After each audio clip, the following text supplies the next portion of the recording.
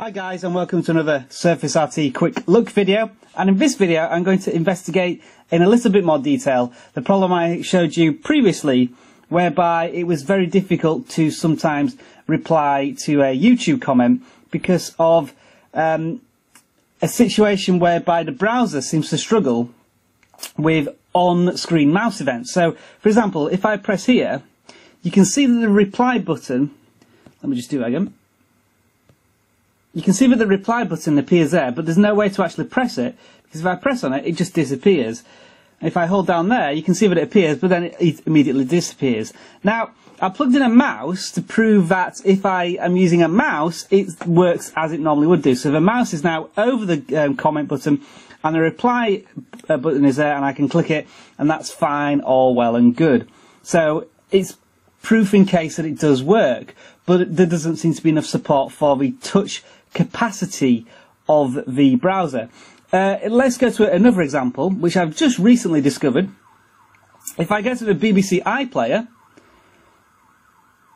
and as you can see, I have these most popular ones here, and if I press on it, I would expect it to go to the page and play the video. But unfortunately, if you can see, it just quickly brings up a kind of highlighted box, but then it doesn't do anything. I have realised that there is a bit of a workaround I can do with this one though. If I zoom in, if I press on the words themselves and then leave it for about a second, it will then pick up that I'm trying to do a link, like that.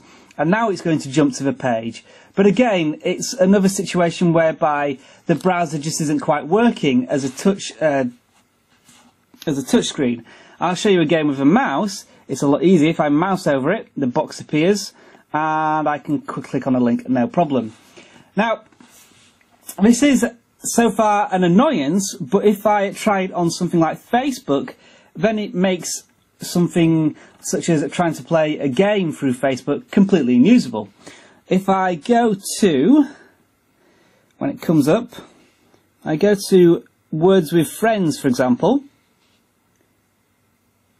and we will try and play a move when the screen loads up.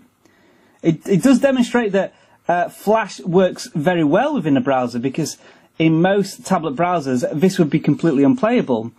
But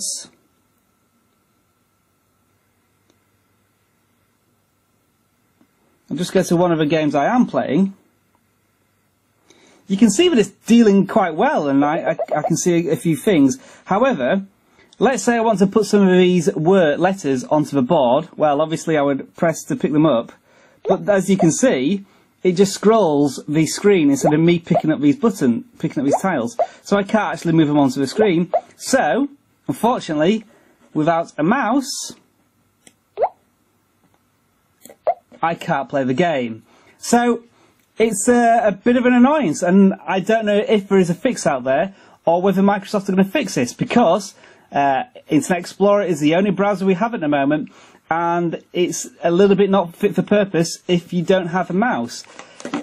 There have been a couple of occasions so far where this tablet, as powerful and as adaptable as it should be, it's actually hamstrung the tablet side of it. I've noticed this in the HDMI issue that I've got, and also in this issue, so it's a bit of a frustration, and it's more bad negative marks for the Surface RT. But I will keep trying, keep finding out new things and experiencing new things and picking up all the good and bad points of the device. So thanks for watching, and I'll see you again soon in another video.